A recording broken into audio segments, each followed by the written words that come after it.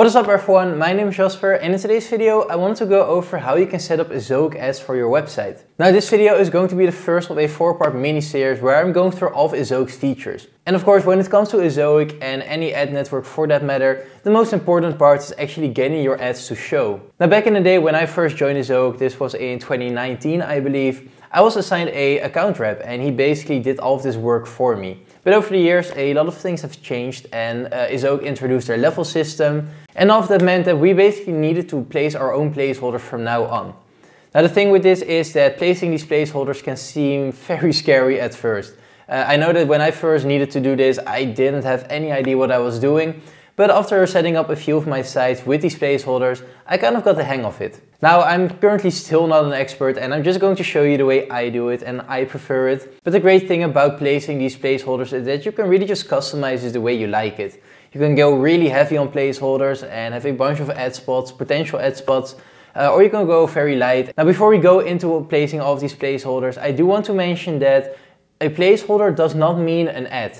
So if you go to your website and you place all these placeholders, you may place 20 plus placeholders on a single article. This does not mean that anyone that goes to visit this article will see 20 plus ads. These placeholders are potential spots and the Ezoic AI will just fill some of these spots for those visitors. But without further ado, let's just dive into the computer and go through the step-by-step process of connecting your site to Ezoic and actually setting up these placeholders. So we're here in a computer and I'm just here in my home screen of Ezoic. This is what you're going to see after you created your account.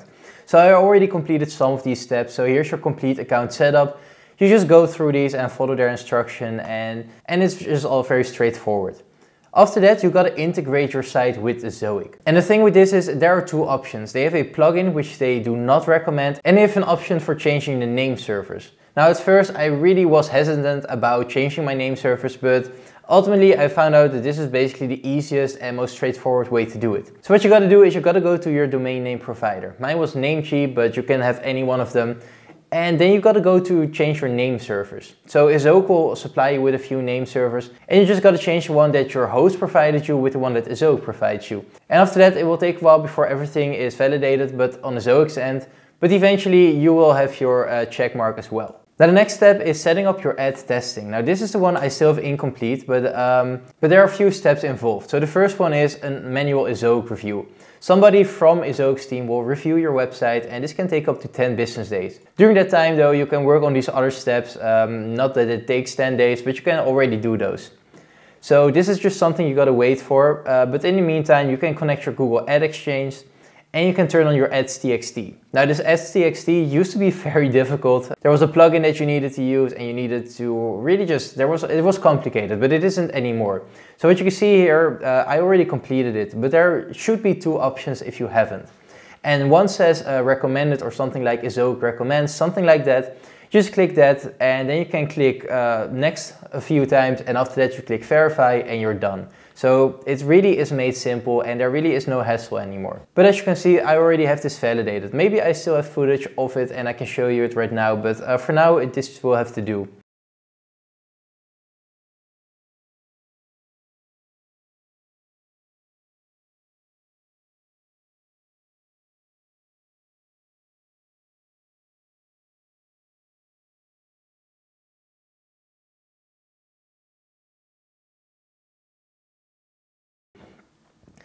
After that, the next one is turn on traffic, and this is where you basically just turn on the traffic. It's pretty straightforward as well. So you just click desktop, tablet and mobile, and all of these will be set to 90%.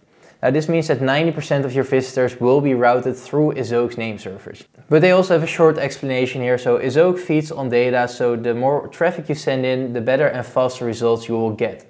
Typically, Ezoic's learning curve is 45 to 60 days, so results might take some time to ramp up depending on how many Ezoic placeholders you have created. Your revenue should improve by 60 to 150% in the weeks to come. So after that, you just click save. Now you may have noticed that I skipped one, and that's this one right here, the placeholders. Now this is something I wanted to go over right now. So at a first glance, setting up these placeholders might look a little bit difficult, but it really is pretty easy to do. So right now we're on one of my websites. So I created a sample article that roughly resembles an article that I would write normally. And as you can see, I already have my ad set up here, but we can go through it again. So what you want to do is, first off, you want to log out of your website. Ezoic's plugin only works if you're not logged in into WordPress. So the way to do that is to either log out of WordPress or to go into an incognito tab. I'm currently in an incognito tab. And what you gotta do from there is you gotta activate the extension. So this is what it looks like right here. You just gotta click activate placeholders. And this will take away all the ads on my website, and instead it will show these placeholders. So what you can do from here is, I want to first go over a few of the fixed positions. So these are things like the top one here, or the ones on the sidebar, or on the bottom of the page. So what I want to do here is, let's just delete this one for now. Just click yes. I hope I didn't mess up anything by doing that, but once again we go here to the placeholder and then we click on create and select location. So right now when you see when we hover over things, we have these big blue boxes. So right now I'm just going to select this complete about us section. So when you click on that, here you go, this is one of your placeholders. So what you can do here is, this is a section I wanted in, so you can click on insert here. So now we're in a screen where you have to give your placeholder a label or a name. I usually don't really do that because when we click here, where on the page is this placeholder, you can see sidebar top, sidebar middle, sidebar bottom, sidebar floating, top of page, under page title. These are all a bunch of different fixed locations. So this one is of course the sidebar top. So we click that, it already gives it a label. So then we click on save placeholder, and that's that. This is a placeholder that we placed. Now, as I just showed, there are a bunch of different fixed positions. And right here you can see there are a few that I always go for. So the first one is the top of the page, which is the red line right here. Then we got the sidebar top, then we got sidebar middle, and then we have sidebar bottom. This is the one that I usually make sticky. So let's just see if I did that here as well. Sidebar bottom, let's just make it sidebar floating. This just makes a sidebar floating, and there's always going to be a warning here. So this placeholder sticks to the side of your web page. Ensure there's no sidebar content or placeholders underneath. That basically means that if we click save here, this ad will always be on the screen. So if we've got any content underneath there, that just will never show. So right now just click save placeholder and then it's saved, and that's that. Now the last fixed position I always go for is the one at the bottom of the page. This is one that's always interesting because on mobile this is the one that kind of shows up at the bottom of your screen. So aside from those few, I usually don't really go overboard with these fixed positions. I do not like one right after the title. The ones I do actually implement are right here. So let's just click on this one and you see it goes on top, but we want it underneath this paragraph. So you can click insert here. And then you do under first paragraph. This is another fixed position, so just click that and save placeholder. Then we do another one which is under the second paragraph. So we just click on this one and it gives us the right position this time. So you just click insert here, and this is the one under second paragraph. So just click that one, save placeholder. So these are the ones that I always go for, and it does look really messy right now, but keep in mind that not every placeholder means an ad. So other than that, basically what I do is I just do this on my own feeling. So right now we have an ad right here. So what I do is I scroll down, and right now this ad is barely visible. So that means I click right here. So I just want this one right there. And then we click on select position, and this is in content. So let's just click in content 1, save the placeholder. So, and this is basically what I do for the entire article. And I forgot to mention this, but you really should be doing this with the article that has the most number of words. So right here again, we scroll down, it's barely visible right now. So just click again and insert here. And this is the second in content 2. Save placeholder, and again, and then we go back down, again, barely visible, click here. And this is what I mean with I do this on a gut feeling, because I don't really have any sort of algorithm or something in place. I just do this the way I would like to see it. So in content number 3, and that's that. Now keep in mind that this is a sample article and it is really small, I believe only 800 words. So we can only fit in 3 right now. But we also have 3 in the sidebar, 1 on the top, 1 at the bottom of the page. Now that is really not a lot, but that's a placeholder per every 100 words. For me that's fine, I don't want to go overboard. I know Ezoic always goes a little heavier on the number of ads, so I kind of want to keep that in check by not placing as many placeholders. So after you've set up all your placeholders, you can check if everything is optimized correctly by going to this screen. So this is your ezoic.com/levels. And right now I switched over to a website that already has some Ezoic ads on there, so it has some stats to show. But right here you've got your optimization opportunities. So they've categorized that in beginner, novice, intermediate, advanced and experienced. And what you can do is just start with beginner and just look if you've done everything correctly. So right here we created placeholders, anchor ads, ads.txt, and we have our seller JSON information. So that's all done. So then we can go to novice, and right here you can see placeholder density could be done better. We're missing 3 points, so we could work on that. We do have our AI placeholders, we have our objectionable content done, and we have 7 days above 25% in the last 10 days. I'm not really sure what this means, but these are basically a measurement in time. So these are things you cannot really optimize, and you will see that in the later stages as well. These are just things that take some days to complete. And right here you can see that I also can still connect my AdSense. Then we go to intermediate, and right here pages without revenue, that could be improved. We have our adaptive sizing, that is all done. We have our consent management, which you can do in your Ezoic privacy tab. This is basically the GDPR for all European visitors, which is something you really need to have set up. And you can check here if you've done that.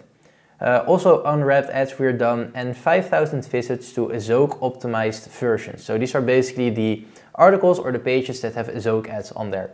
We have 5,000 visitors in total to those pages, so that's checked as well. From there we can go to the advanced section, and right here we've got long page placeholder density. So as you can see, I've got a few pages that are longer that are missing some placeholders. So we've just gone over the placeholder setup process, and that sample article only had 800 words. But let's say you have an article of about 3,000 words.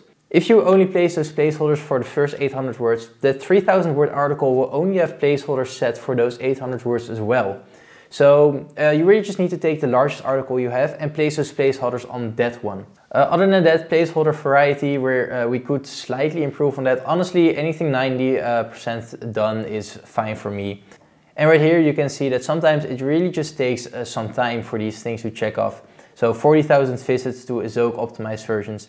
It's something I haven't done because this site just hasn't gotten 40,000 visits since I connected Ezoic to it. Anyway, last up is experienced. Right here you can see video ads is 0 out of 100. And that's correct because I haven't added any video ads to this website yet. Also again, 60 days above 90%. I'm really again not sure what it means. But overall, this is just a great place to check out if everything is done correctly and if you're missing out on certain opportunities. And last up, I quickly wanted to talk about the Ezoic Levels system because this is quite impactful. So right here we're on levels.ezoic.com, and on this page you can basically see what the requirements are for different levels and what the added benefits are. So most people that are joining have less than 10,000 visitors. And they are in the Access Now section. So this is where I used to be for a long time because I only had 2 Dutch sites and together they didn't really get that many visitors. So for this level there really aren't any requirements, there's no monthly revenue, nothing is required. So what you have right here is you have your core ad partners, the free courses, basic support, live webinars, basically everything that comes basic with Ezoic.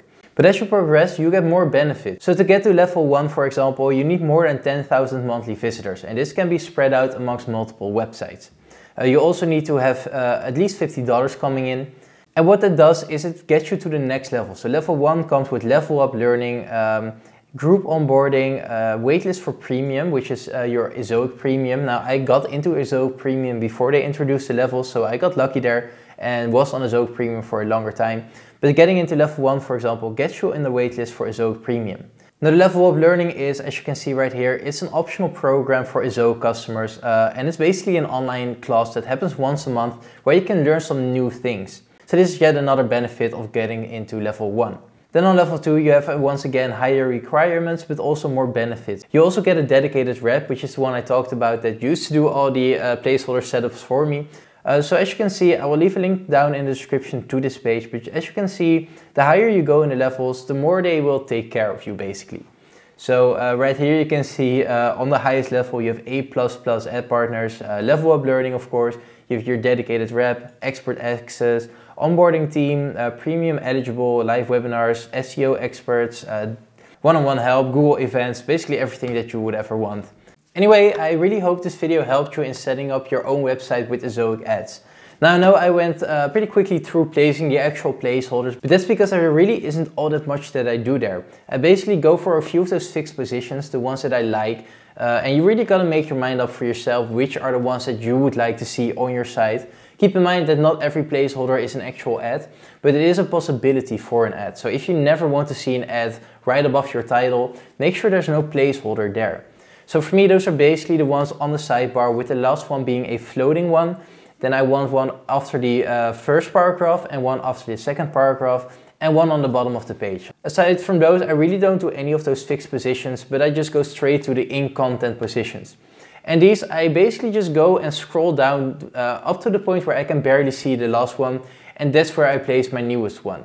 So you do this for your longest article, and once you've done that, all of the data will be transferred to the entirety of your website. So there's no need to do this for every single article, luckily. You just need to do it for one, and the rest will sort itself out. Anyway, I really hope you enjoyed this video. If you enjoyed it or learned something from it, please consider leaving a like and subscribe, and I will see you in the next one. Bye!